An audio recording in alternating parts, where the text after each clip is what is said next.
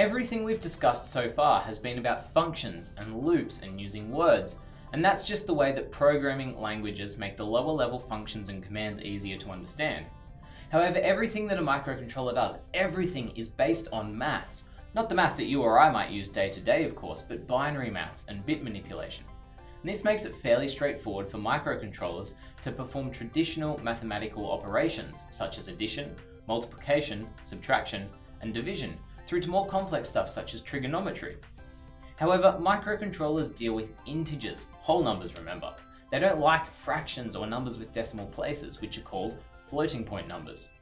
Now you can of course create variables that are float variables, and these allow you to use decimal numbers for that particular variable. But remember that these will take up much more space and require more processing power and time when performing calculations with floating point numbers versus standard integers.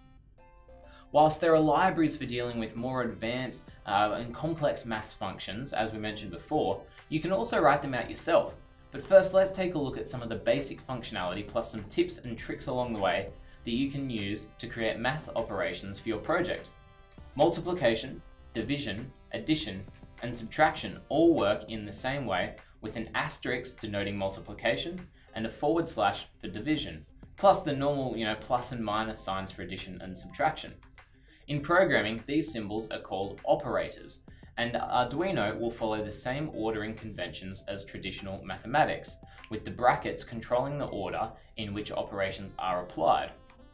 Something that people starting out with Arduino often miss is that you can also define a variable using itself, as we've already done so far in the course. Now let's take a look at how we can use these. So here we've got a fairly simple sketch. We've defined two variables, x and y. Now x is equal to 10 and y is equal to 3. And I'm initializing the serial monitor so we can print the output values and see what's going on. So in the loop, I'm going to create int I. I'm going to set I as equal to x plus y for starters. We'll look at some addition. I'll serial print this on a line and delay for a second. So here is a basic piece of code that we're going to use to test out some of these math operations that we were talking about. I've created two variables, x and y, and x is going to be equal to 10, and y is going to be equal to 3. After initializing the serial port, as I'm sure you're familiar with by now, I'm going into our loop and creating an integer variable called I, which is going to be equal to x plus y. And then we'll print the value out, wait for a second, just for sanity's sake, and see what happens. So if we upload this to our board,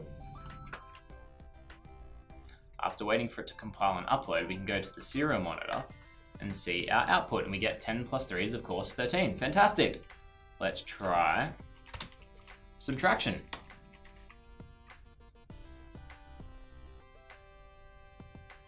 We get, again, 7.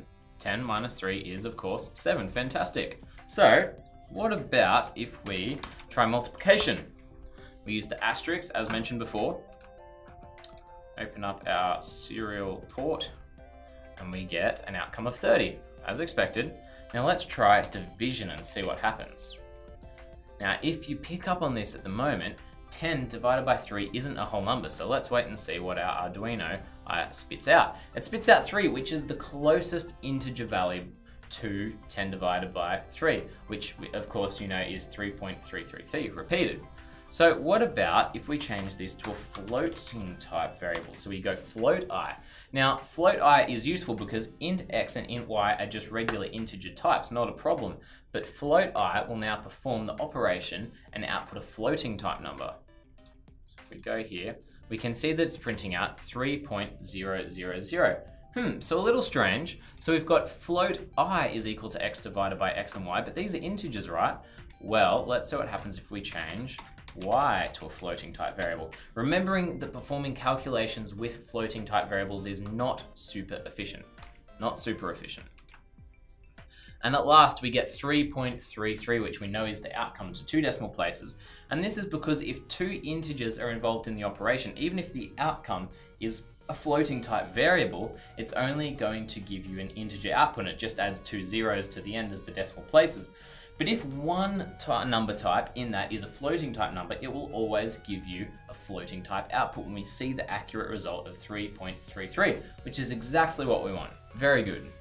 Now, as we mentioned before, something that people often miss out on is you can define a variable again by itself. And we've already used this in some previous sections and chapters, but I thought it necessary to go over it again just to show the point. Now, of course, we could let's use y. Y is already a float type variable. So we can say that y is equal to x divided by y, which will perform that function, and now y will always be equal to whatever the new value is. So what happens if we upload this? Let's have a look. So I is not declared in this scope, so of course we need to change our serial output to y because we haven't declared I as a variable. So it's uploading. Now let's go back to our serial monitor.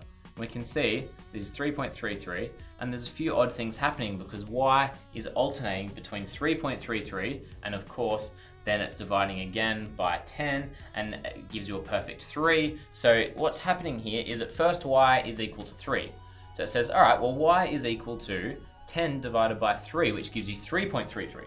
So now y is, because it's a global variable, is now equal to 3.33. And because we only have 2 decimal places to work with, 10 divided by 3.33 gives you exactly 3, which is why it's alternating between those outcomes. Really cool. So using those basic mathematic principles, you can easily introduce an extra layer of sophistication and power to your projects.